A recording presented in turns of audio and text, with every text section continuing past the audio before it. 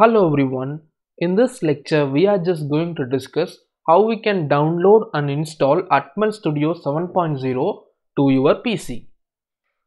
For that, go to Google and type in Atmel Studio 7 and here you can get this microchip.com site.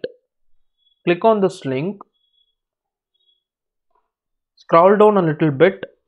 Under the download section, you can find this Atmel Studio 7.0 web installer and this offline installer. So this one is the offline installer and this one is the web installer. So if you download this offline installer, you can directly install the software from this setup to your PC. So directly click on this link and you can see this is of size 874 megabytes. And the download has been started and it is being downloaded. And once the download is complete, you can directly install this, as the installation process is simple only. I'm cancelling it. I just want to show you how you can download this software.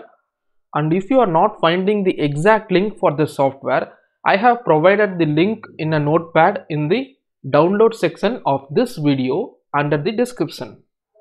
So click on the download button that is available below the description of this video and you will get this notepad. And this is the link for Proteus simulation software and this one is the link for Atmel Studio 7. I am copying this link and I am pasting it in Google Chrome. You can see the link has diverted you to Atmel Studio installer. Click on this download button and in the next tab click on download anyway. You can see the download has started and you are downloading the Atmel Studio 7.0 offline installer to your PC.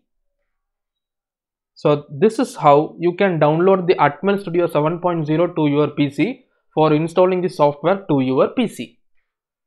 See you in the next lecture. Thanks for watching.